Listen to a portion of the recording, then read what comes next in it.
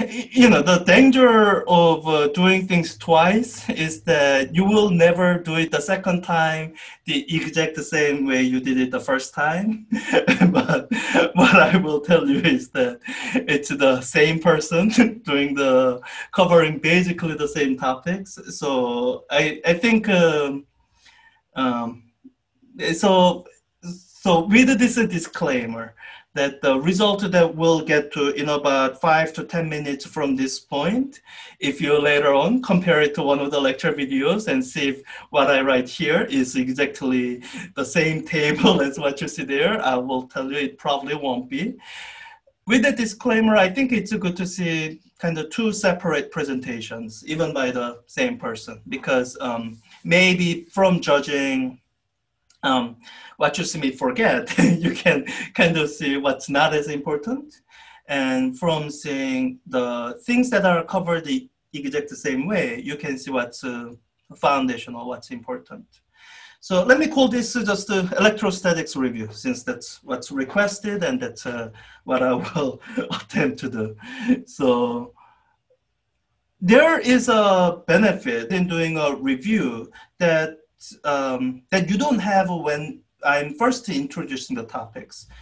One of the benefits in doing review is that we are not forced to introduce the topics in the order it has to be introduced. So we couldn't possibly start the week 5 with a discussion of electric field, because in order to introduce electric field, we had to talk about force, and so we had to talk about Coulomb's law in that way. So the benefit in doing review is that I can assume that you have seen all this at least once, the first time. So in the review, I can introduce these formulas and topics and definitions in the way that makes more logical sense without having to worry about the chronological order. This is one of the reasons that physicists make terrible historians, because chronological order isn't really the way we think. So now, as I'm thinking about electrostatics, really the place I would start is the definition of electric field. That electric field is defined by this relationship. That electric force, which is what we are actually able to measure in lab, is given by electric charge multiplied to electric field. This is the defining expression for electric field. And whenever you are confused or not sure about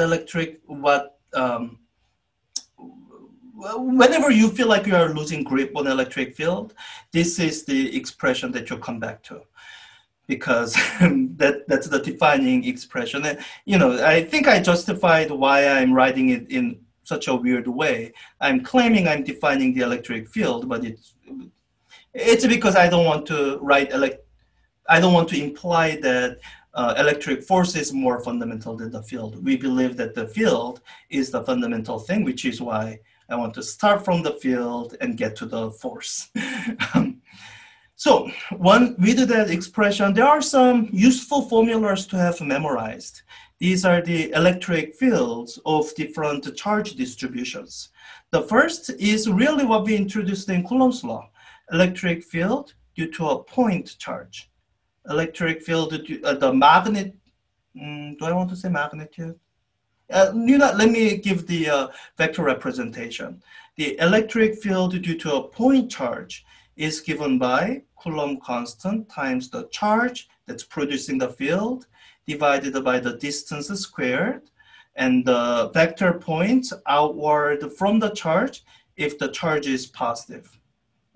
So r hat is the radial vector that's going outward. So that's the electric field due to a point charge.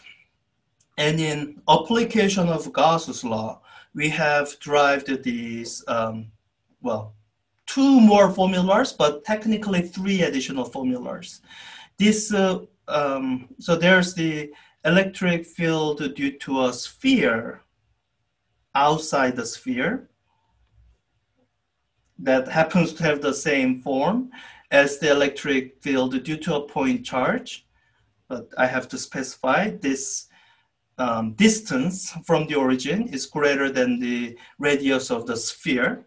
Once you are inside the sphere, then uniformly charged the sphere, then you have to apply Gauss's law to find the form of electric field. I won't write it down in this review table because that is where you actually should know how to apply Gauss's law yourself.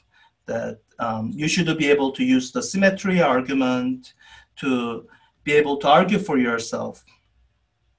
K, Q, and closed. Well, sorry. Let me rewrite that. I ran out of space there. So Gauss's law. Gauss's law is one of those things that's hard to capture in a review table. I can write down what the Gauss's law is, and really, this is a shorthand for saying you should know how to use this plus symmetry argument.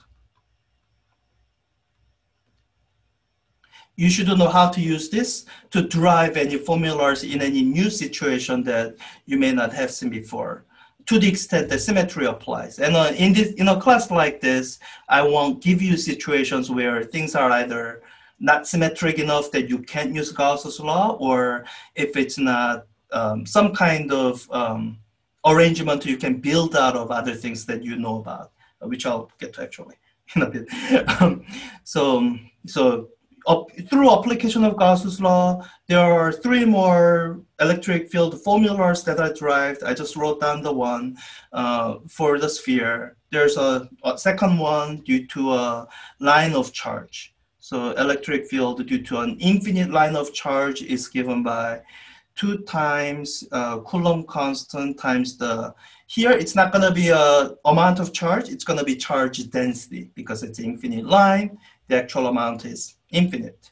So linear charge density, lambda, divided by distance r, distance from the line, times r hat.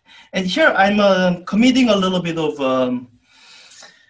notational abuse because I'm using this r to mean 2 different things. Here, this is a vector, unit vector that's radially going outward from an origin. So it's outward from a single point. Here, this r hat is radially outward from a line. So it's perpendicular to the line. Just, as you're remembering this, remember those differences. And sometimes people do use actually different letter here to remind themselves that S is a common letter to use here. But in the end, it comes down to you have to remember what direction these things are. And the final formula is the electric field due to a plane of charge. And that's given by, do I remember? Yeah, 2 pi times Ke times the surface charge density and times the normal vector. And this is a interesting formula that doesn't depend on distance.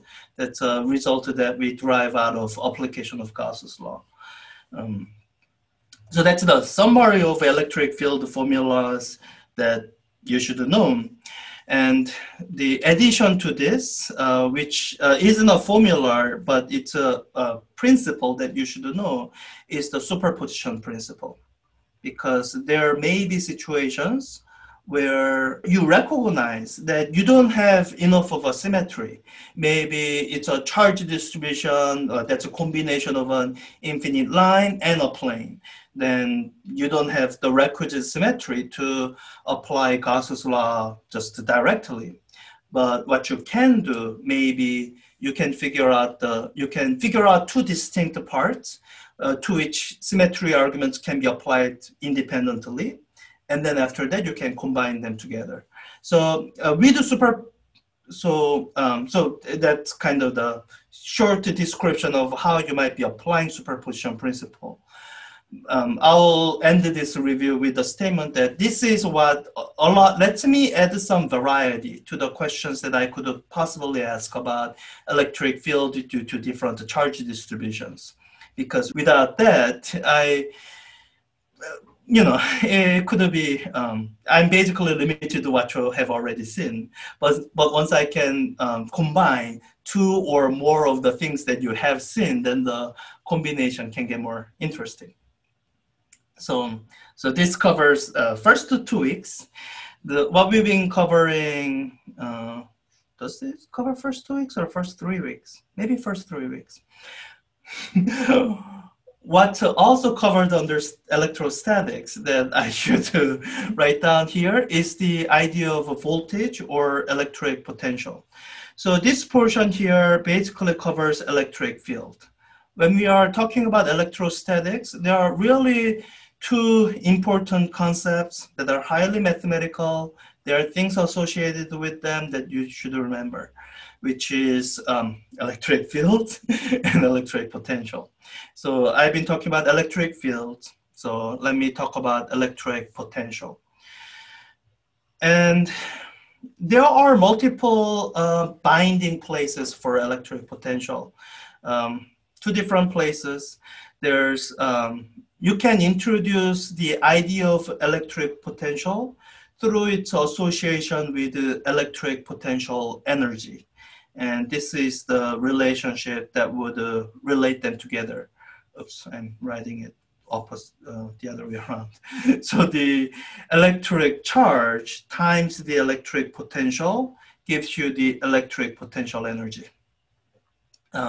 There's a, and when you look at this relationship and this relationship, I hope that they look familiar because they are constructed that way. The field was basically the version of a force where you could take out the interaction with the test charge. The electric potential is the version of the potential energy where you can take out the interaction with the test charge. Now, with the potential, I do want to say this is not how we define it. This is one of the mathematical relationships that happen to be true. The actual definition of, actual definition of electric potential is done through this relationship. The change of electric potential, let's say going from point A to B, is given by the line integral of the electric field as a function of position along a path, dot product with the path element. And the path, the whole path is some path going from A to B. And there are some properties about conservative forces and fields where this actual integral doesn't depend on the specific path taken, so you can choose a convenient path. So this is the actual defining expression for electric potential. And even though this is not technically the topic this semester, but sorry, I always, and I think I did this in the prior video too, always forget a minus sign. So this is, although this is done in analogy with something we did or supposed to have done in physics 4a, which is how we define potential energy. Potential energy is done through it's defined through the work done by conservative force.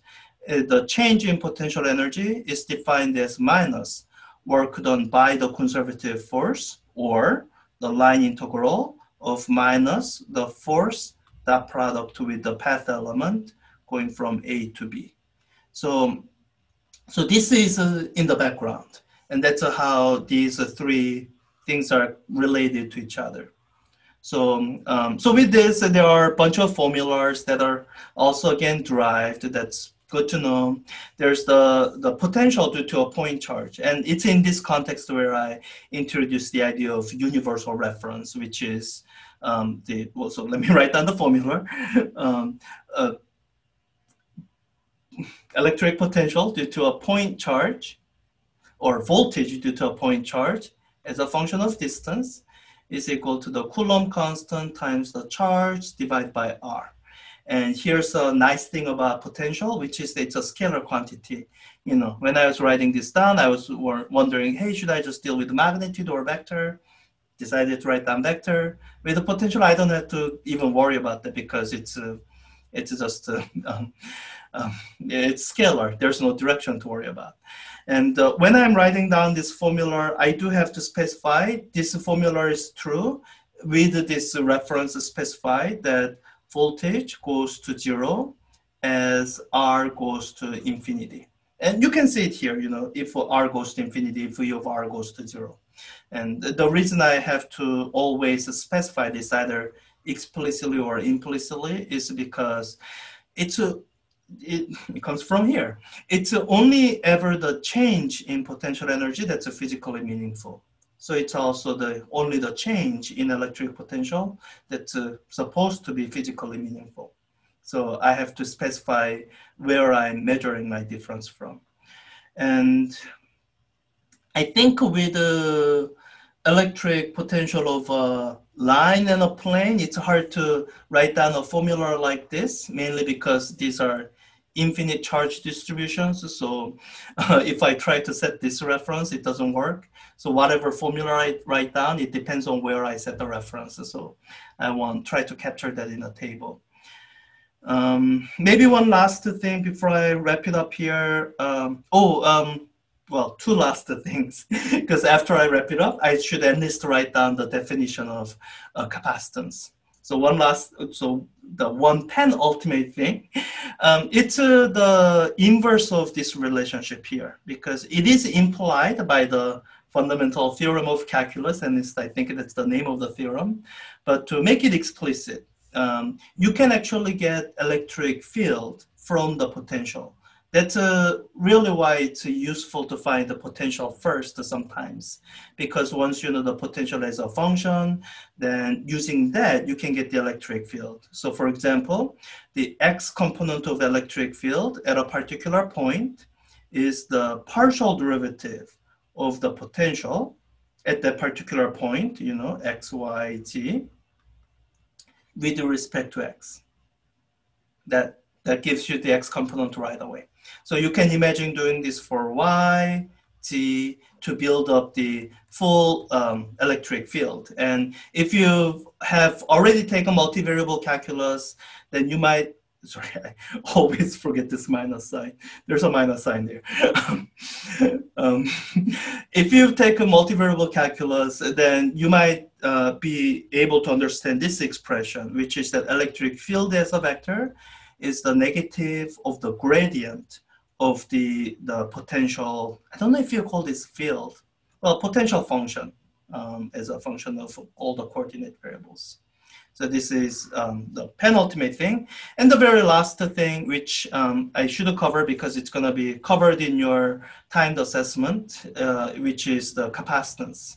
And they're really the thing that would be captured in a compact review is the definition of capacitance. Capacitance is defined as capacitance C is defined as amount of charge stored in some arrangement, which usually involves two conductors, and you have positive plus Q on one, minus Q on the other. So amount of charge is stored, and there's a voltage difference between those two conductors. So take the amount of charge divided by V, that'll give you capacitance. And the thing that may be a little bit surprising that you should know to expect is that this depends only on geometry, plus dielectric constant, material property. But what it does not depend on is the voltage difference or the amount of charge. It always works out so that, so if you write down V as a function of Q, there will be a linear factor of Q in the denominator that will cancel out with the charge on the numerator. So yeah, this is a like 20-minute review of electrostatics.